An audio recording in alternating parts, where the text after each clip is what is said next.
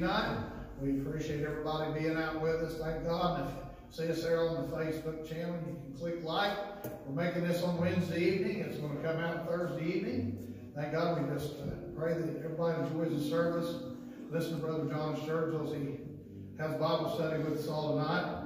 At this time, we're going to ask Brother Don Sturgill to come, if he would, and pray for the sick.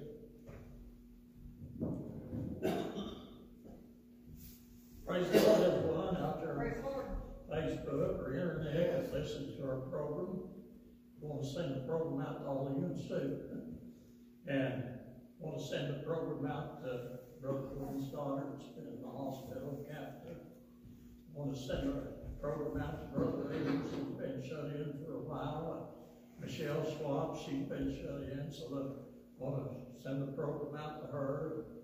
Brother Blankenship, I want to send the program out to him and my wife Clara. This time, I'll go to the Lord in prayer.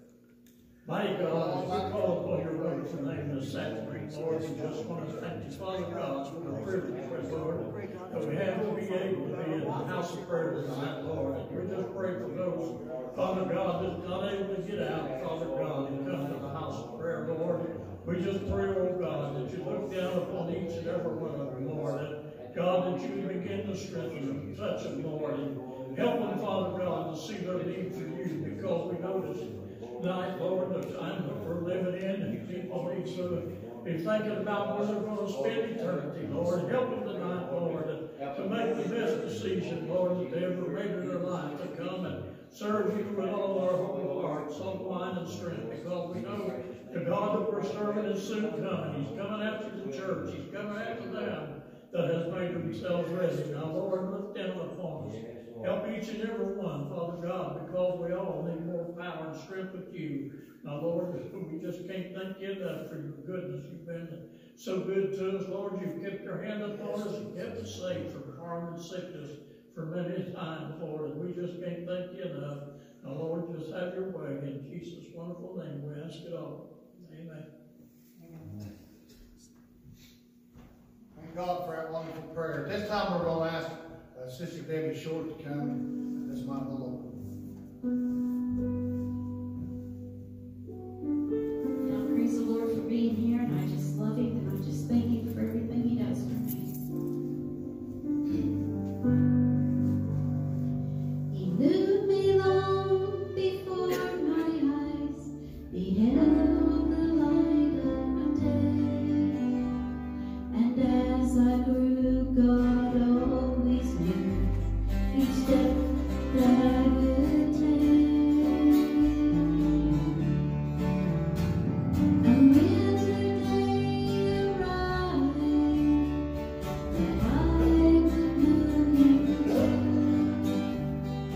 I would find such peace of mind and a love so true.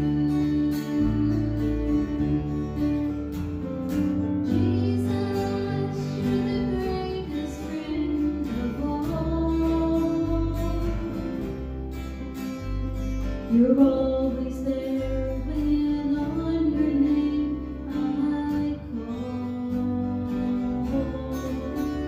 You supply my every need, and you I am complete. Jesus, you're the greatest friend of all. Ever since the day God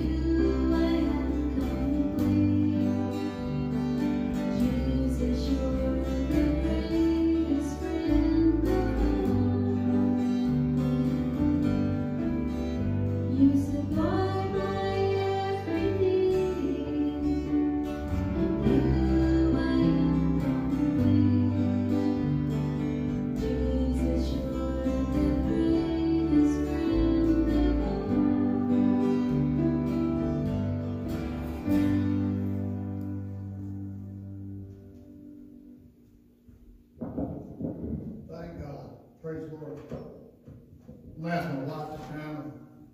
We want to try to sing. We'll try to sing that song for Brother Chris Sturgill. He's requested that we sing it. And I'd like to send it out to Dale and Dalton too, Dale. We're praying for you, honey, that you get better. Amen. All the church, because this surely is a song called In Times Like These. Amen.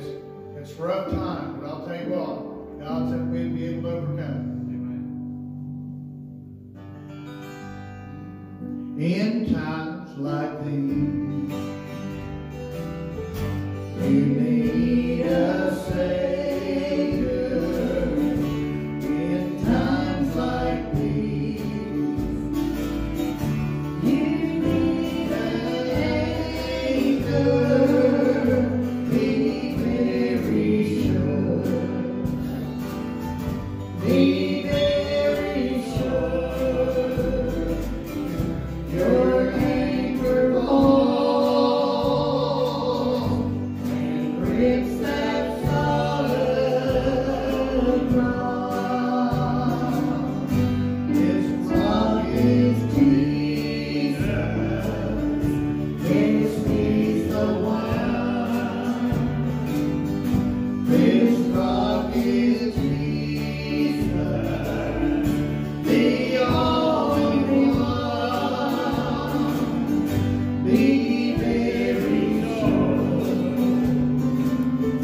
Be very sure.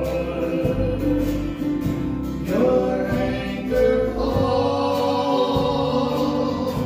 and grips that solid ground. In times like these, you need the Bible. In times like these, oh, be not idle. Be very sure. Be very sure. Your anchor hold and grips that solid ground. This rock is Jesus. Yes, He's the one. This rock is Jesus, the only one. Be very sure. Be very sure. Your anchor hold and grips that solid ground. Amen. We'd also like to send out this burger to Brother Randy Hankins. Thank God the Lord will bless him real good. My granddaughter Hannah. We love y'all. At this time, we're going to turn the service over to Brother John Sturgill. We're just going to ask him, Brother John, if you would, just come and just feed us the Word of God.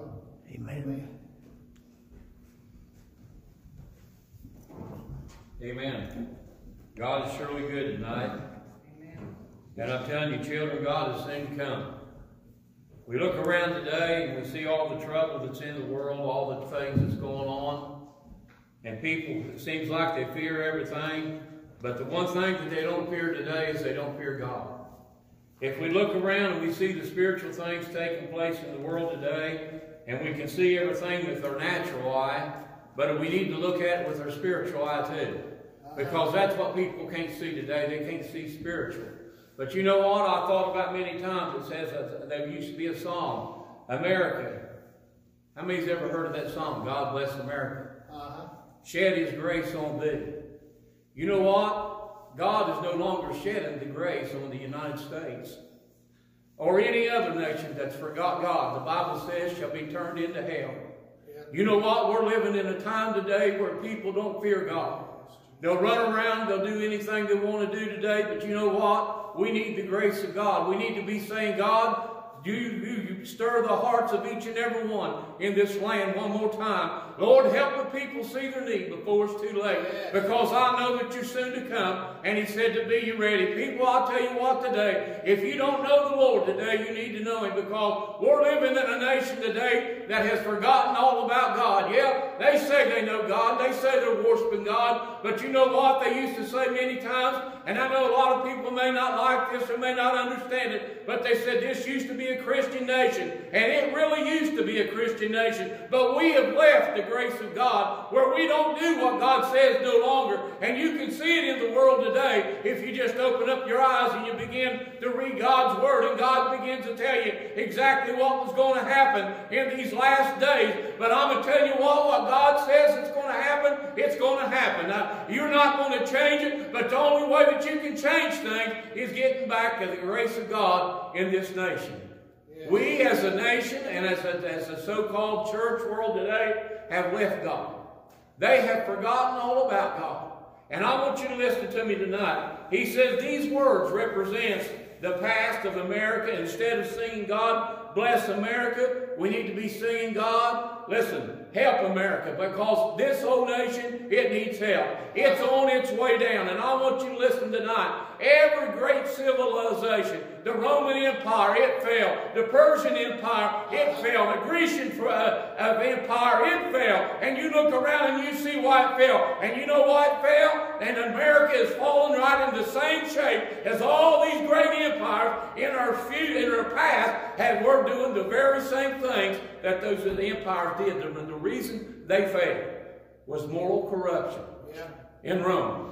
Moral corruption, overextending their armies, overextending the money. And you look around what they're doing today. What is the United States?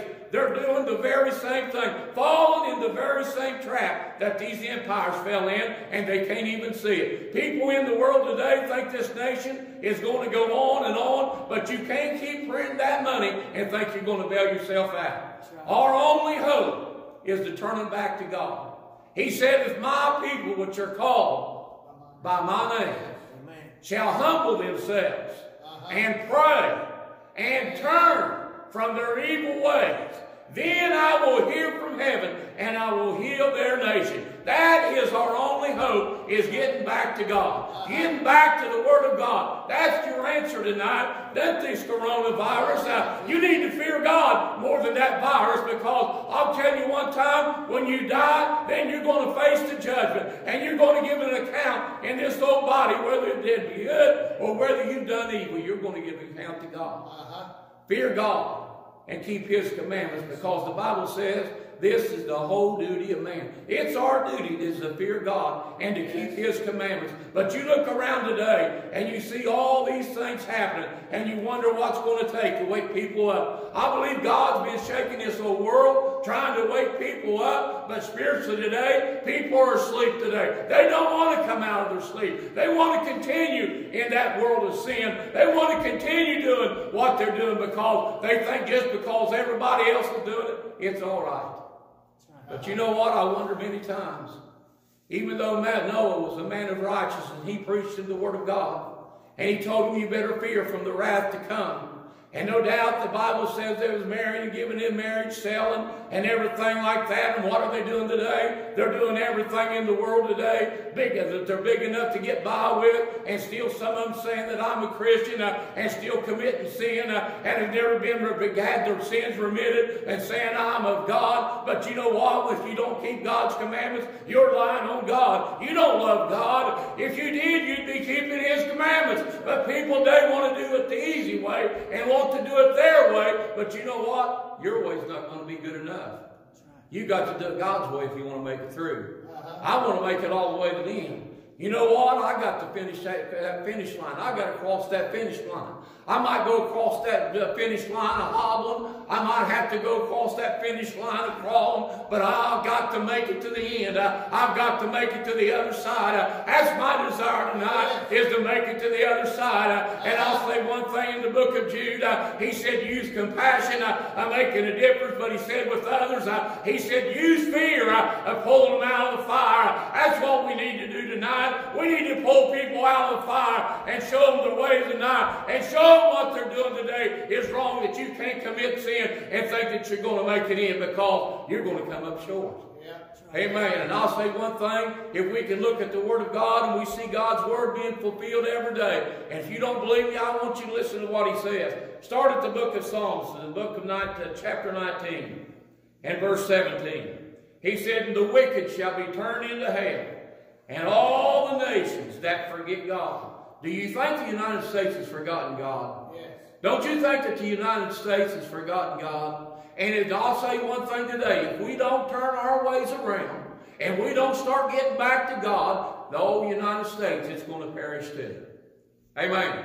Yes. People today will say, we look at every other nation, all these other nations when we was little, we used to consider them a heathen nation. Now everybody considers us a heathen nation, because you know why? We fell right in the same trap. If you look back in the wilderness, when God led them through the wilderness, look at all the miracles that God did in front of them that they had seen with their natural eye. But it didn't keep them from doing sin.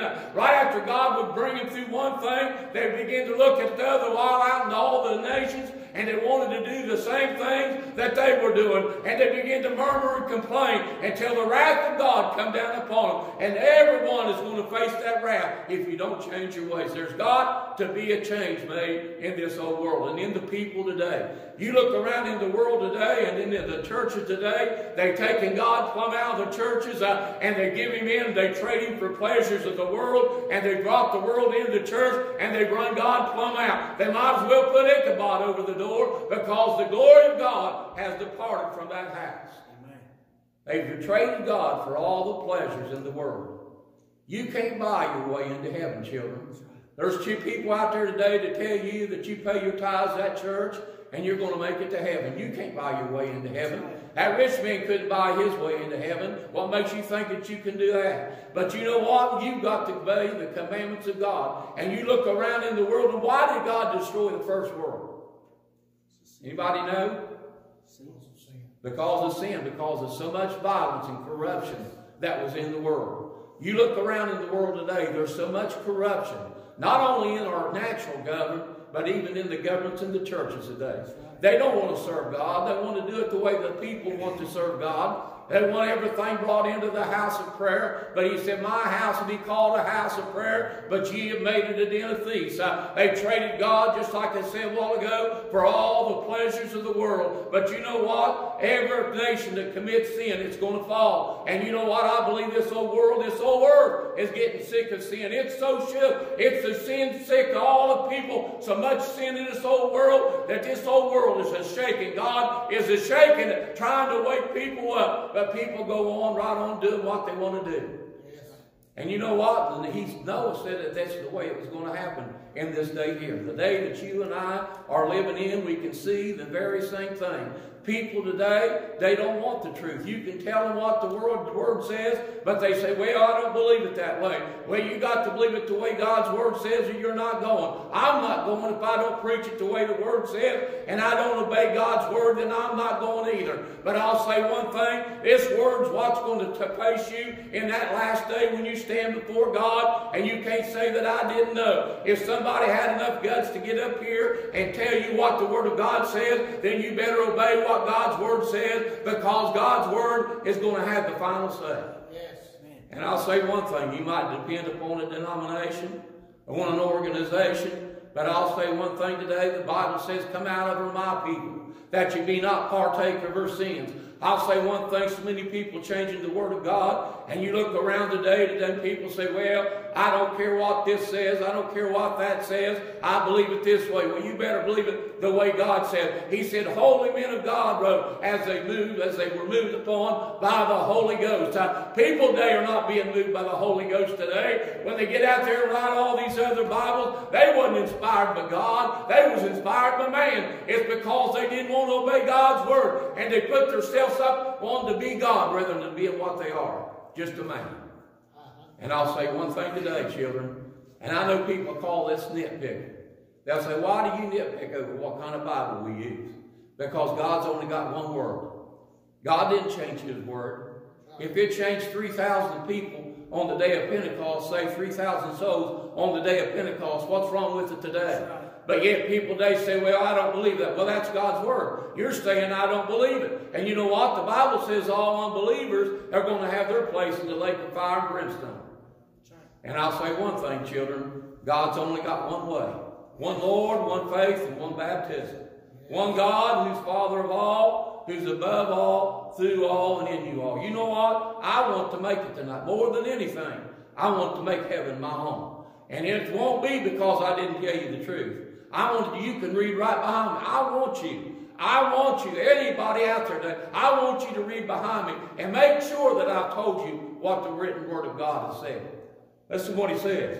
18. He said, for the needy shall not always be forgotten. The expectation of the poor shall not perish forever. 19. He said, arise, O Lord, and let not man prevail. Let the heathen be judged in thy sight. Now listen to this one. Put them in fear, O Lord. Let the nations may know themselves to be but men. That's all they are, is men out there today. But they're out there for one reason. They're out there to deceive you. They're out, he said, to deceive the very elect, if it were possible. And you know what that very elect is? That very elect is you and I. If you're not careful, you can be deceived tonight. You can let man deceive you, but he's just man. And you know what? We've got to put our trust in God. We've got to, everything that we do, we've got to trust God, because he is the only one that will keep us and see us through in this time of trouble. Jeremiah 2:13. He said, for my people have committed two evils.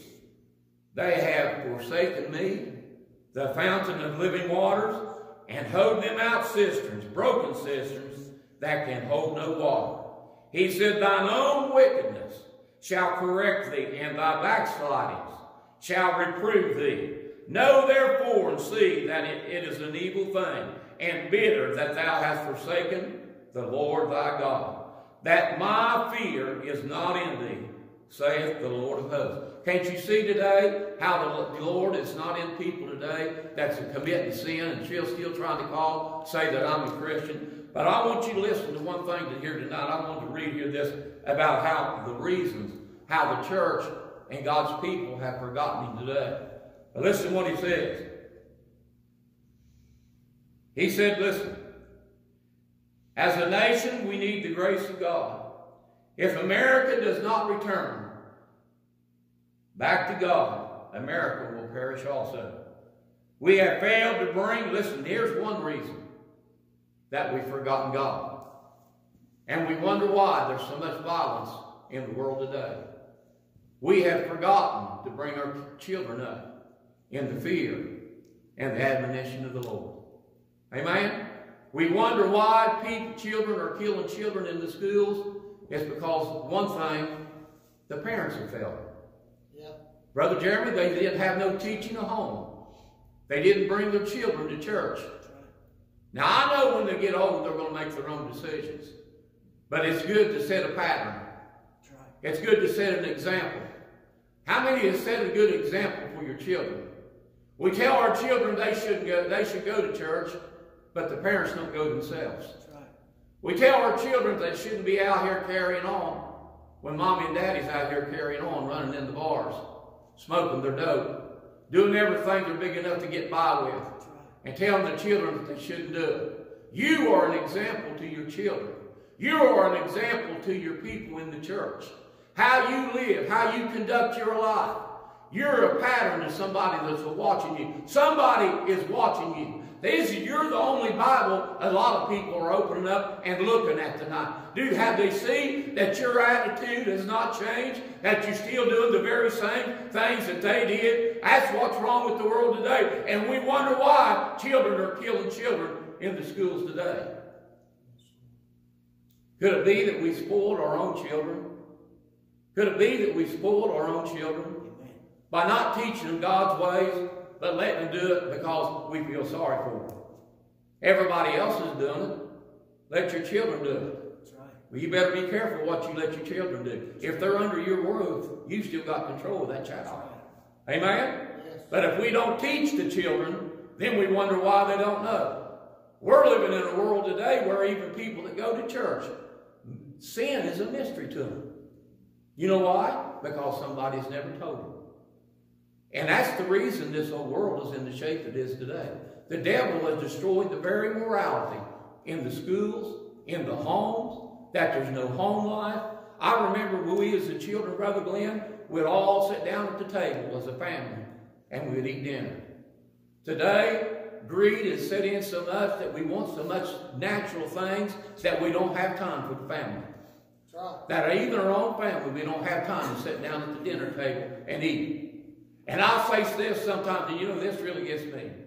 I see that some things can be used for good, some things can be used for bad.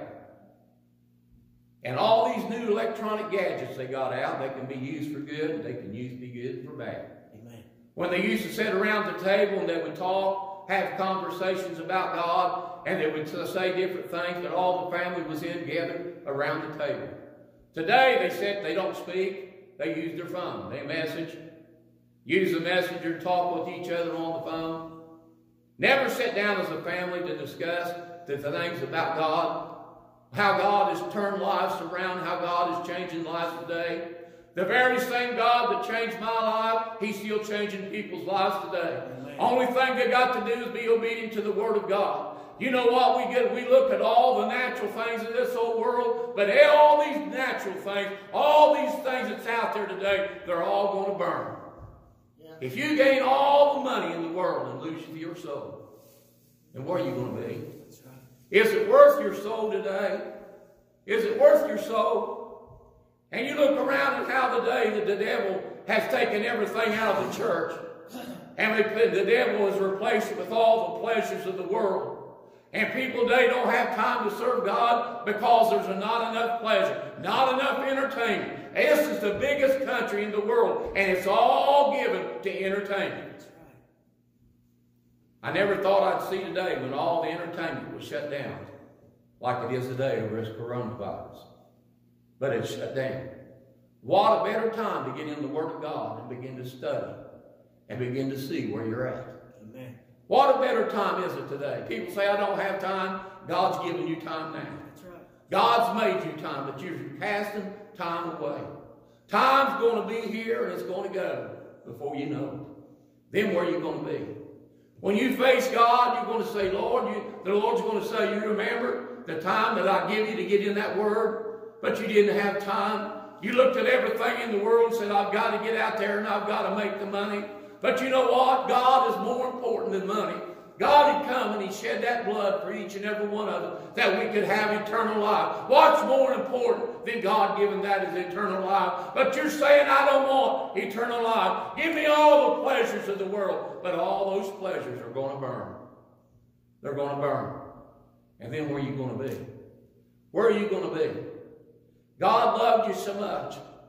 You know what? There's nobody that'll love you more than God. Your own family won't love you as more as God loves you. What would God come, just like I said, He robed His body in flesh and He came down here and He shed that blood. Because He said without the shedding of blood there is no remission of sin. God loved you so much. And I'll say one thing today. He's calling people today, but people will not listen. And I thought about when Noah, no doubt, they made fun of Noah when he began to preach to him. A man of righteousness began to preach to him and tell them that the rains was a-coming. And the Bible said it didn't rain in that day. Just the mist would come out of the ground and water the ground. But I wonder what they thought when He built that big ship upon the dry ground. No doubt there was a laughing and there was a mocking. But I'll tell you one thing, when that door was shut, it was too late. No doubt when the rains began to fall, some of them didn't fear God then. But when it got ankle deep, I believe they began to get concerned. But when it got knee deep, and then they were scared to death, but they couldn't get in. It was too late. How many people today are going to wait until it's too late? The Bible said the rich man died, and in hell he opened up his eyes, being in torments, had all 5 of his senses. Wouldn't that be awful to go to a place like that? When you can tell and you can look around sometimes and you can touch a hot stove or a fire and you can touch it with your finger and just reflect, you want to jerk it out. The first thing you think is you're going to jerk it out there. But if you go to hell, there's no coming back. That's right. No coming back. You're going to be lost throughout the cycle ages of eternity. You're going to burn throughout the cycle ages of eternity. No getting back. Then I believe he began to say, the sand, who was it? He said the sand back his brother. Just dip his finger in that water and stick it to his tongue to cool his thirst. There'll be no getting back. Send old Lazarus back. But you know what? This man might have lived in pleasure all of his life. But now it was just reversed. Lazarus got eternal life. He might have suffered in the natural, but you know, in the spiritual, he won. And that's what I want to do. I want to win in the spiritual part. When I face God, I want to hear God say, welcome in, thy good and faithful servant. You know what? It means something today to serve God. I know people today say, well, I can't give this up and I can't give that up. But you come to God, I'll say one thing, and God changes your heart, you'll want to give it up. You'll want to give it up because you know why? You want that eternal life that God has promised you. And God has promised you eternal life today if you just keep his commandments. He said, if you love me, keep my commandments. And if we love him tonight, children, we're going to keep God's word. Amen? And I'll say one thing today. You need to search to yourself. Sit down sometimes when you're by yourself and begin to agonize with God and begin to cry out to the Lord. And God say one thing, God will give you a better way. God will show you. But you're the one that's got to walk the walk. When God says to lay something down, and you've got to lay it down. God is merciful God. It's not his will that any should perish. But he said that all should come to repentance. You know what? God knows everybody's name that's in this country. All around the world, God knows your name. God knows where you're at. And if you love God like you say you love God, you'll repent of your sins no matter where you're at. I don't care where you're at tonight. God can reach down and God can pull you out of the life of sin. That's how big and how much power our God has got. He's got all power in heaven and in earth. And I'll say one thing, you can say you might be in the barrel, you might be under the barrel, but God's got a long arm and he's got a strong arm that he can lift that barrel up and he can bring you out from underneath that barrel and put your feet upon a solid rock. Are you willing tonight to do what God says to do? Are you all willing to walk in the light as he is in that light? No, you don't clean up every night. You don't lay down everything every night. This is a learning thing. You've got to learn of him. But every day that you walk with God, God begins to tell you what to lay down and what to pick up. We've got to grow in the grace and the knowledge of the Lord Jesus Christ. Because, children, he's a coming back and he wants you to be ready. And in closing tonight, I want you to ask you this question. Are you ready if God would come to you for tonight? If he would come for you tonight, are you ready to meet him? If you're not ready to meet God, and you don't have those sins put under the blood, children, everybody will be lost if we don't have so our sins under the blood of Christ. That's how much he loves you. It's your choice. Which way will you go tonight? Every choice that you make in life, there's a consequence that's going to be paid. And you're going to face God. Are you ready? Because, children, he's coming. Amen.